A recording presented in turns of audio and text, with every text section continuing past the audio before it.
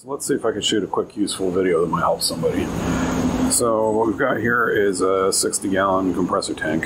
The compressor that was on this burnt up. Like originally this had a bunch of rubber and plastic that dripped over it from the, I think there was literally actually a fire. This right here, that's just a little bit of dried out rust and mud and stuff from the water that was in it when I had it flipped over. What I'm hoping to do is actually use it as an auxiliary tank for my compressor. So I want to pressure test it to make sure that it's safe to use.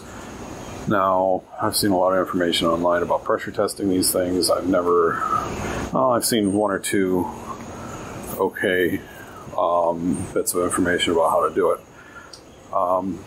Let me give you something that almost everybody could probably do.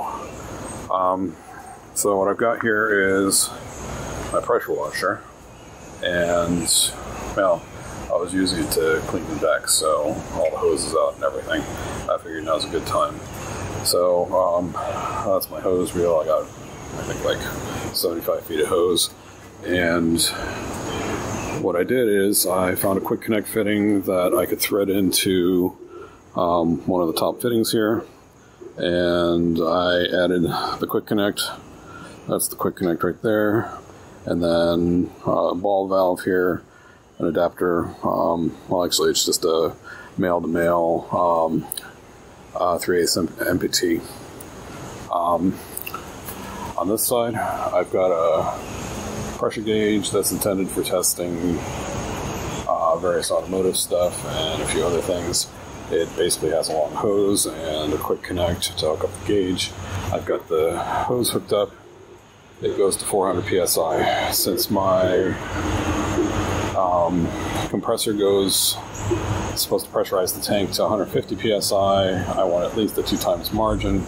So I'm probably going to test this at about 300 or 350 psi. I'm not sure how carefully I can actually let this go. Now, I do have the hose hooked up. My pressure washer does allow pressure, at least hose pressure, through it. So I can show you that here if I open the valve,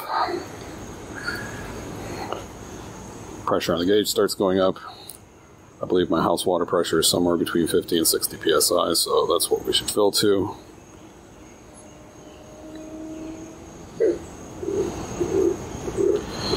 Yeah, see, we got, I don't know what, 55? And we're probably going to test up between 300 and 350. I want to keep it under 400, but over 300. Hopefully I can do it that sensitivity. I know, it's not quiet back here. I've noticed a lot of my videos, even if I don't have car noises and stuff like that, I have a lot of wildlife. It sounds like I got a frog serenading us and a couple birds and stuff like that. So what I'm going to do next is I am going to start up a pressure washer, and I'll put you on a tripod so you can watch this go, and then I'll just bump this so I can get the pressure up to 300 psi or so, and hopefully it doesn't burst before then. The deal is that water is not compressible, so it doesn't store energy. I have this filled with 60 gallons of water. I found that this fitting is the highest, and probably can't tell, but I've got it on a slightly uneven surface, so the two fittings on this side are actually up the highest right now. And what I did is before I hooked up the gauge, I actually popped this into the quick connect, pressed the trigger down, and you can see it's full of water. And ran water until it was filled all the way up to the top. So hopefully I have none or very little air in here. So if the tank does burst, it'll only have the energy of that amount of air when it bursts, so it should be fairly safe. There's probably about maybe a 1/16 or an 1/8 of an inch of space above here, and I'm hoping that by running the water under pressure into here until it came flying out the other side, I flushed most of that out.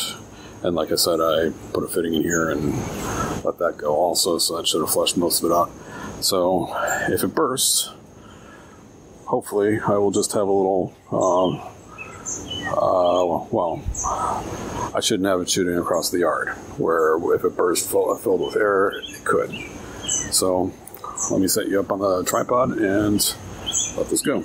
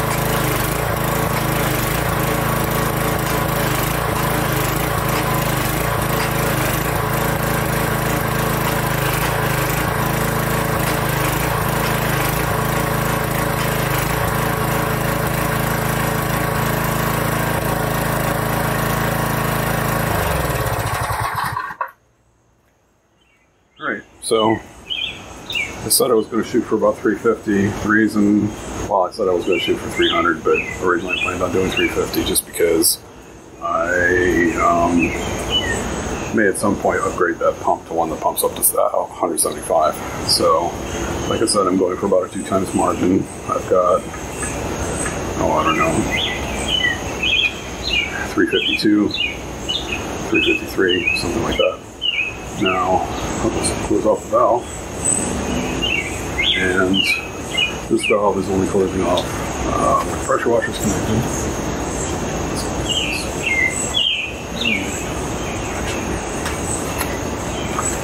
These don't like to disconnect the pressure.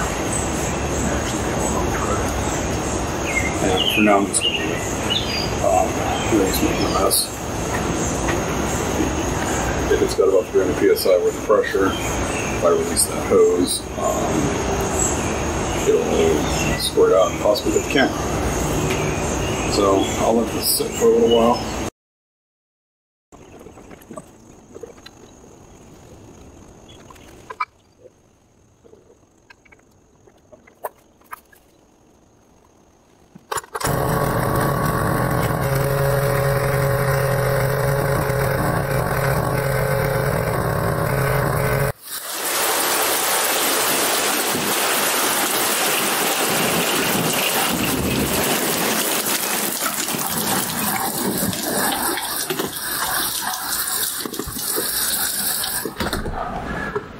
Wow, way to go DC weather.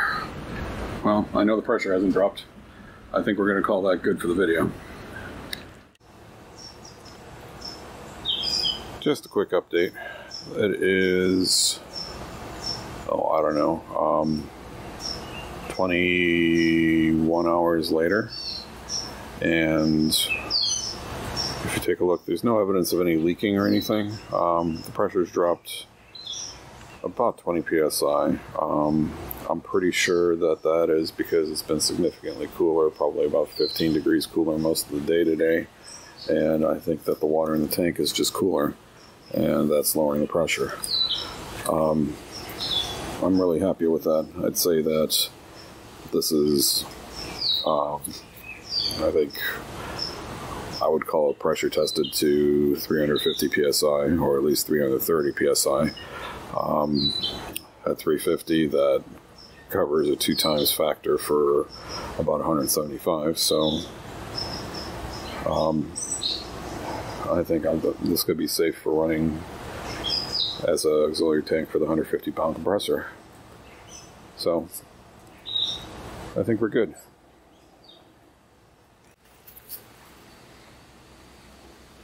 Curious.